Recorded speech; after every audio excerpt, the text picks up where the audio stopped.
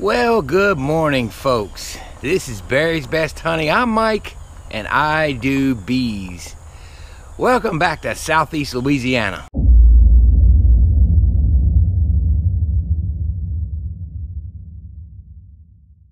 Well, folks, it is the 5th of August. Bee season. Wow. Man, oh man, as crazy as it was, did it just all of a sudden get quick and turn around and fly by. Like it seemed to drag on when we were sweating the honey flow. And now, here it is, August. It is 7:30 in the morning. It is 80 degrees Fahrenheit. The humidity is in the 90 percentile somewhere. And I just got back off vacation. I was on vacation for 2 weeks, and the bees have not been touched. We haven't had rain since we left. It's been now 3 weeks without rain. I think we got 8/100ths of an inch, so everything is dry. Absolutely no nectar whatsoever that I know of would be coming in, but we don't know that for sure because I haven't been in the hives. So I gotta go to work into these hives and do my annual assessment after harvest, my post-harvest assessment, and that's what I'm gonna do today. So, vacation was wonderful, but it's time to get back to work in this immense heat. I was up in northern Minnesota, as you well know, if you're watching any past videos, which is actually going out today, and enjoyed my time up there. The day we left from Moose Lake up near the border, it was 44 degrees in the morning. Here my glasses are fogging up. We canoed up into the Quetico Provincial Park in Ontario. At the border, we stopped at the ranger station, and the young lady, park ranger there, she was giving us the brief. You have to go through the brief and do the do's and don'ts of the park, you know, because they really want to keep it wilderness like it is. And she told us just one thing. She said, now it's very hot this year and you need to be careful because it's humid. And I think the humidity was like in the 70s, 80%, something like that, maybe at best. And it was, I think the hottest it probably got was like 85. We were loving it. So oh, my glasses are fogging up. It's warm, but what a great vacation. What a cool spell I got to enjoy for a while. But now it's back to the real brutal heat. It's been in the hundreds every day, so I got to get to work early this morning and just go assess hives. What am I assessing for? I'm assessing simply for strength, health, queen right, and stores. That's it. That's all I do. And I got to begin treatments, so I probably will do a few mite washes and see where we're at with mites. Years past, I did not do mite washes. I would do them now and again, just random during the season. Once they, you know, but it was difficult when I first started. I didn't have a nice little jar, and you made a mason jar.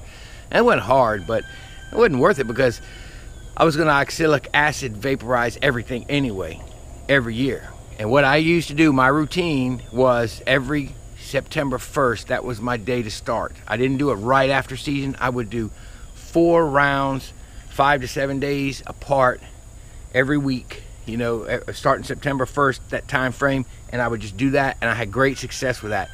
But it would take me a month, and it was a lot of work.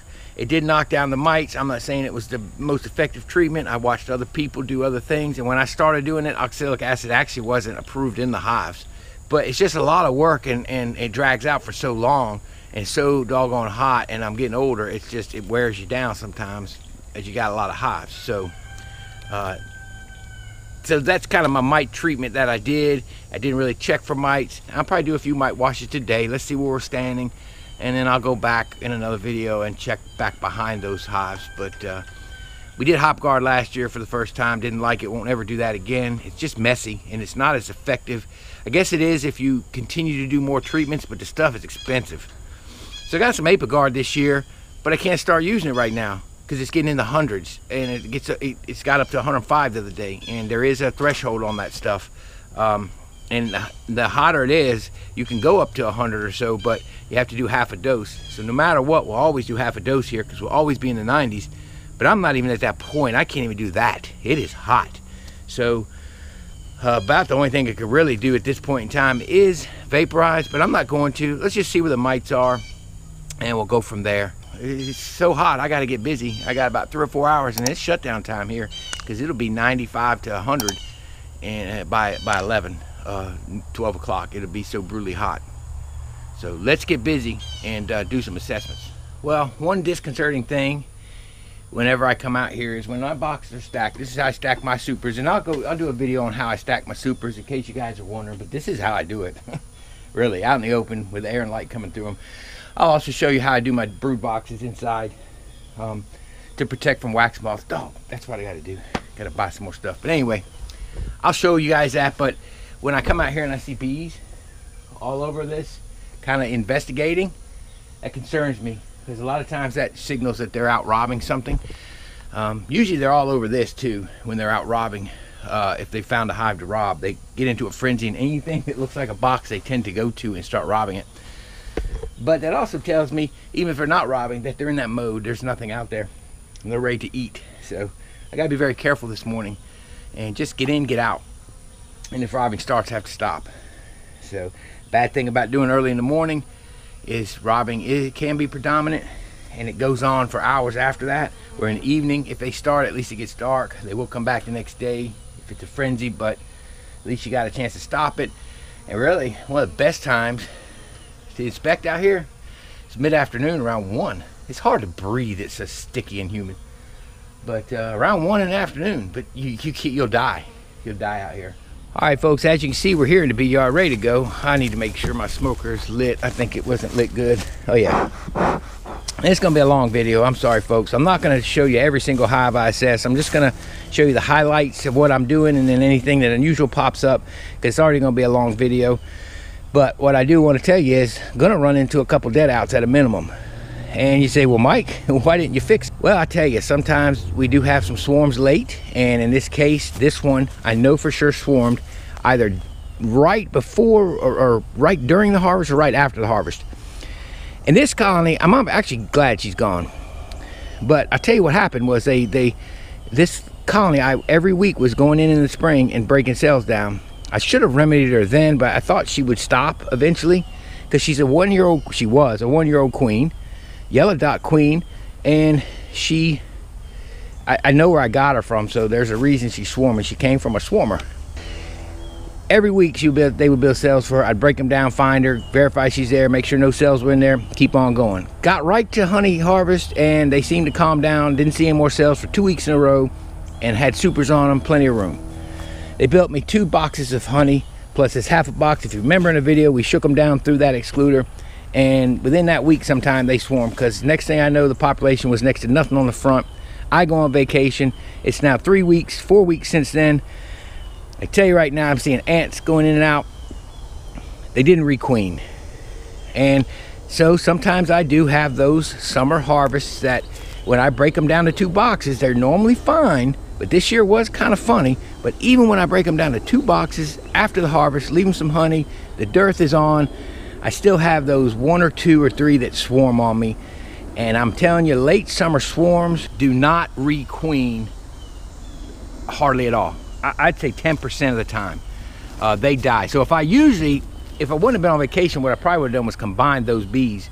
But I noticed it like a day or 2 before, and I wasn't going to try and start doing all that manipulation with the dearth on, the heat. There was robbing going on, so I left them alone, and they obviously are gone. Another one I knew had swarmed before I left, and I saved a box of honey for a friend and let them have it because they're short. They're gone. I got to open that up and clean them out. Basically, I got to get this comb open, make sure the wax moths haven't destroyed everything completely. They probably have, and then open them up. I'll open this one up real quick, and we'll take a quick gander at is there any wax moth damage. I see a lot of ants and sugar ants, so could be wax moths. Did they get slimed? The one thing about summer is when they do don't requeen, which is normal, they get robbed out before they get slimed, and that's always a good thing. And so at least you can get the equipment if you can get it before the wax moths. I tell you, a couple years ago, I finally started realizing different colonies, different varieties, predisposition to swarm. I used to not believe that. I figured all bees swarm, just had to control them better or whatever. That's as we grow in beekeeping. But a couple years ago, I started really noticing different ones that were swarming and ones that weren't, with minor manipulations. And this one here capped it off. This one here confirmed every belief I had that it's just gonna flat out If they're predisposed to swarm, they're going to be swarmers. Get rid of that genetic, move it out. So the honey super's in good shape. It had brood in the middle.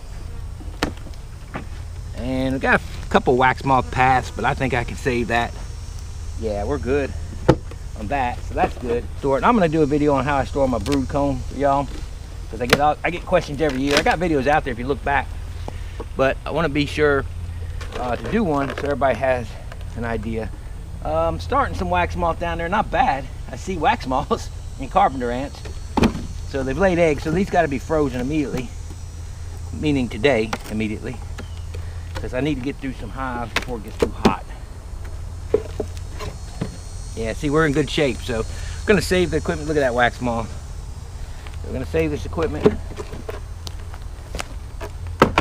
Got a couple that have gotten in here full of pollen. That's why they go for them pollen ones first, but I'll get rid of these pollen ones anyway. Can't really save that stuff. You can freeze it, but they tend to tear it out anyway. So, but this colony was not a great loss to me. It was a fight to keep them around. They did make honey. I'm happy, grateful. But we're gonna leave that like so, and I'll come back and get those, and all the good empty comb, we're gonna freeze it all out. Got a spot in the freezer for it, and I'll store it and save it. So we've salvaged that. So there's the plus of it all. Would have been better had I saved the actual working bees and all, but didn't work out that way. All right, let me show you what I do for an assessment, and maybe we'll do a mite wash on this one. This is a swarm I caught in a swarm trap. Another thing I could be doing, I'm gonna watch for any gaps I've got at the top, but I probably should be putting entrance reducers in for robbing, but I don't have the heart. It's so hot. I probably need robbing screens. I'm gonna smoke them pretty good, get them all down, but I don't have those. It'll be a good investment one day. Looking for beetles too, so there's a few. Of course, we always look for the queen on the lid. I definitely want to see the queen if I'm doing mite washes. That's always great. All in all, if you talk about beetles, that's not a bad beetle count. I don't see a lot up here now. The queens do slow way down laying this time of year if we're not feeding them and moving them, you know, manipulating them. So it is something that I will see. Smaller nest for sure, but just hang this up.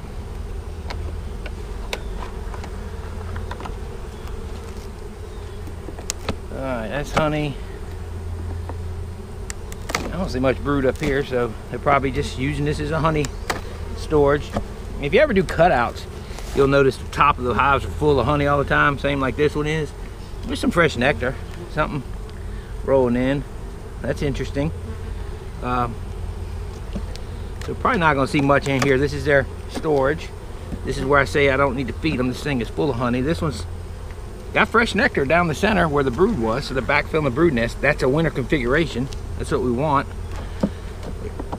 They look good. I'm gonna be quick. Don't like open nectar out. All right, so I'm seeing open nectar. Looks like middle 3 frames have just got some nectar. The outsides are full of honey. That's enough stores. Let's put the top back together. That's how I do. Don't want no rob. And I got a lot of hives to go through. So I'm gonna pull the top box for now. Let's look in the brood nest. See what kind of brood nest we got. Ooh, it's full of honey. And we didn't harvest from this one. Oh goodness. I don't think. I might have took a few frames from it. Ooh, goodness. It's the one I left the swarm in for a little while, so I got some rubber bands. I got a lot of bees in it. So we got some brood here. Spotty. She was solid though earlier. I don't think that's an issue. Could be a mite issue. See what kind of brood nest we got here. She's got brood coming out. So I got a brood nest all the way across. Looks like. That's what we want. Honey in the top, brood nest across the bottom. Again, she's not gonna. Oh, that's. Ooh. I'm looking for queen right mainly. So what I want to do is see if I got eggs. But this is not going to be a good frame to do it because it's a free floating frame, no wire, nothing. It's a natural comb they made, and it's hot. It will break off so quick. So rather than fool with it and take a chance, we get that out of the way. See some new pollen, and what we want to see is eggs. If we see eggs, we're in business. Of course, if we see a queen, that's even better. See, plenty of pollen. There's plenty of bee bread in here, and they're not going massive brood building right now. And I see larvae. This actually, there's not 300 bees on this frame, but this would be a good frame to shake off in my box and do a wash on. It'd be neat to check this one, because this is one that came. This is one that it's feral. Came from by the river. Now usually I would be done, guys, by now, but I'm doing this for video purposes. Another frame that's free floating. I don't want to turn it up, but she's putting brood in slow. Not the most beautiful brood pattern. Again, that could be a mite situation. Yeah, see that comb was about to break out. What we don't want is that to happen. Well, folks, I'm having some serious video challenges right now, cameras and all.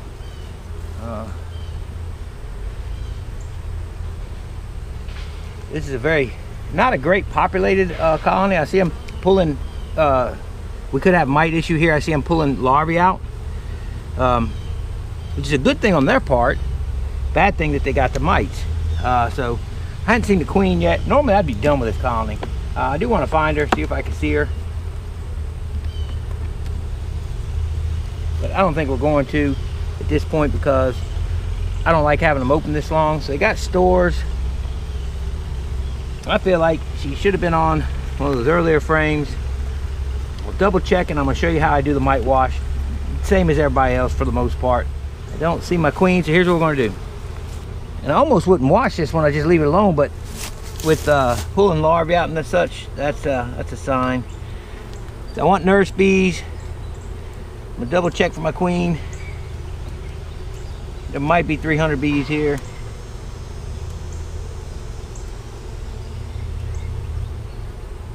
Don't see my queen. I'm just going to shake them, let the flying bees go up. All the flying bees will come up. That's the bees we don't want. Double check. I use this light colored box because I can see the queen against it easier. I don't see her in here. Double checking. I can get a half a cup of bees out of here, I'm sure. As long as she's not one of them, we're okay. I don't see her.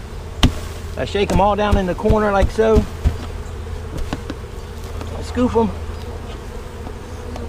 I got just about a half a cup. All right, sorry guys. I'm trying to video and do this. Put it in my handy dandy shaker. It's just shy of 300, so I got to keep that in mind. I'm gonna sacrifice these bees, and we're gonna shake them for a minute. So shake them, shake them, shake them. They say swirl it. This is Dawn. A tablespoon and a half to 1 gallon. That's the ratio. And I'm gonna shake them up. I'm gonna stop for a second, put this back together, then I'm gonna finish shaking them. I really don't like it being open this long. Normally I'd be done with this colony. Not the greatest population, but it's good enough. It's got eggs. She's laying. They're pulling larvae out. That would be a concern if I didn't do a mite wash. So they'd be all right. I don't like their population that much, but we just let them be bees at this point. That's what I do every year. They always kind of scare me like that, but anyway, it's always something when you haven't been through your bees in a while, how I'm so like not fluid, I'm not efficient. So we'll put this back in here. We're gonna see if the mites are an issue or not.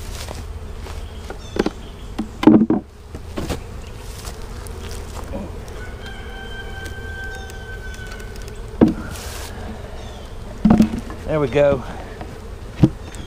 So let me explain as I'm shaking this to Dawn. Randy Oliver did one of his projects where he checked different types of levels of percents of alcohol versus Dawn versus a couple other things. And he actually found that the Dawn, I think one was windshield wiper fluid. There was another one besides alcohol, windshield wiper fluid, Dawn. I thought there was another one, but if y'all read about it, you know what I'm talking about. And as far as these leaking, by the way, I don't have that problem. Everybody talks about they leak so bad. Not that I've had them leak, but anyway, he found that Dawn really washed them off really well. And Greg Burns of Nature Image Farm, he of course did some experimentation with it, and he found the same. So I've been using it. It's cheaper, it's easier. I can just dump it out, put fresh in. Foaming wise, yeah, it does foam, but it settles out. Ooh, infested, baby, infested. Yeah, see, there you go. There's why they're pulling everything out. 1, 2, 3, 4, 5, 6, 7, 8, 9, 10, 11, 12, 13. There's 14 mites. They're maxed out on mites. You got to have a treatment ASAP. That's a lot of mites. You see them all? So that's bad, not good. Now this swarm came out of the trees near the river. There's no beekeeper right around there close by. So this is a feral swarm that came from there. And it's been on my stand since I caught it. Probably, I can't remember which. This is the one I caught early. So it's been building and building and building its mite count. It had its brood break, of course, because it's a swarm, but now it's been building ever since. So got to get treatment on it ASAP. We're going to treat them all anyway, so there you go. There's a mite count. I might do a few more randomly, but I know this whole side of the yard is going to get mite treatments. Apiguard this year 2 times, and blast them with oxalic acid in the winter. And thinking seriously about some Formic Pro in the spring to keep the buildup knocked back a little bit before July. All right, prime example of my assessment. Basically, I opened it up. I felt the top box. It was super heavy, didn't bother going in it. Went in the bottom, found eggs on that one really quickly. Population looks okay. Brood pattern, kind of rough like the other one. Probably definitely some mite issues if they're hygienic and cleaning out the mites. But you see bees are starting to get on here. It's almost like robbing. This is full of honey. They don't need any feeding because it is slam full. And we're gonna put that on, shut them. Assessment's good. Queen right, that's all I do. Queen right, they got food, they look okay. Population's mediocre. I'll make a recording, I'll record it all in my book later, and that's it. Then I move to the next. That's all I'm doing, folks, all day. I can tell you right now, they're wanting to rob already. You can look over here where I just tip these boxes up. You can see bees flying everywhere. So I'm gonna go through, I'm gonna get busy going fast through these things. I'm not gonna record much unless I see something unusual. I do know I have one more out there that's a dead out, and I'll deal with that just like I dealt with this one. Hope it's salvageable. I'll get frames put away today and move on. So let me get moving. Anything else comes up, I'll let you know. But definitely gonna be having to figure out how I'm gonna get treatments on these in these temperatures that I've got. I may just have to bite the bullet and come out here in the mornings with some oxalic acid vapor and go after them to at least get some sort of knockdown. But they got to be done. What would a video be without at least showing you a queen? So the third hive in, I got a queen right there in the corner. There she is. Small queen, wow. But this was a good queen. This was a good colony, made a lot of honey. And she's got eggs and milk brood, and we're putting her back. Singles I have to be very careful with. They're very, very light, but they're bringing nectar in, so I'm gonna need to get some feed on these. I'll put some frames of honey in here.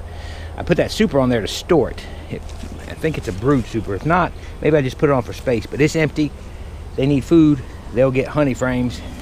I'll give them some honey frames. I got some in the freezer. If not, some of these bees got way too much. They don't need it, and we'll give them some frames of honey.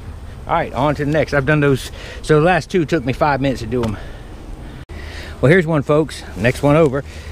Seemed I'm doing every single one. That's the other one I think is gone. But this one, it must have swarmed and requeened because it's got eggs and no cap brood. So they've obviously just requeened, which is one of the 10% that probably will.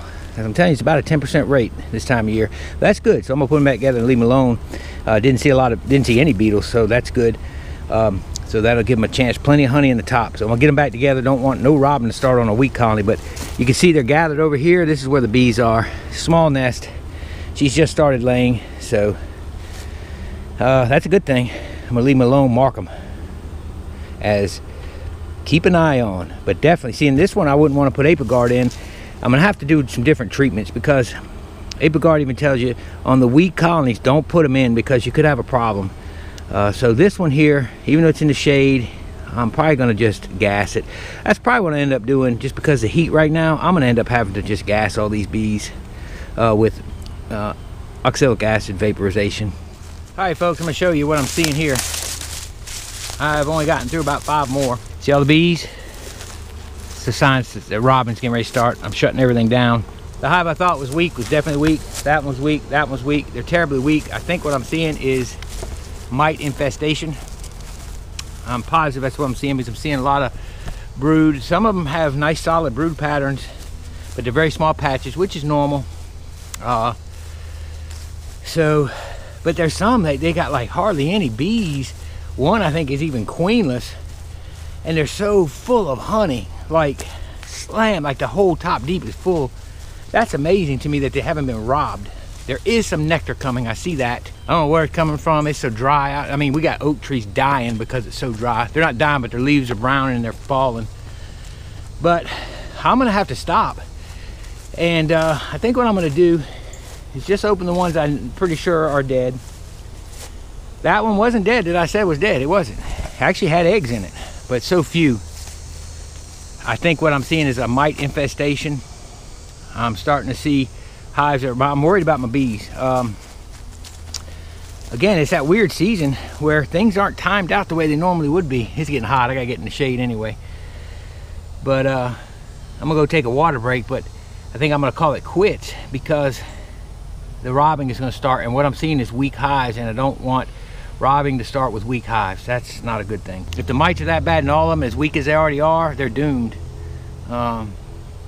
I'm seeing some spotty pattern and some bees pulling pupae out, so that's a sign too. Pulling old pupae out. It's a sign of hygienics, but it's also a sign that your mites have gotten too bad.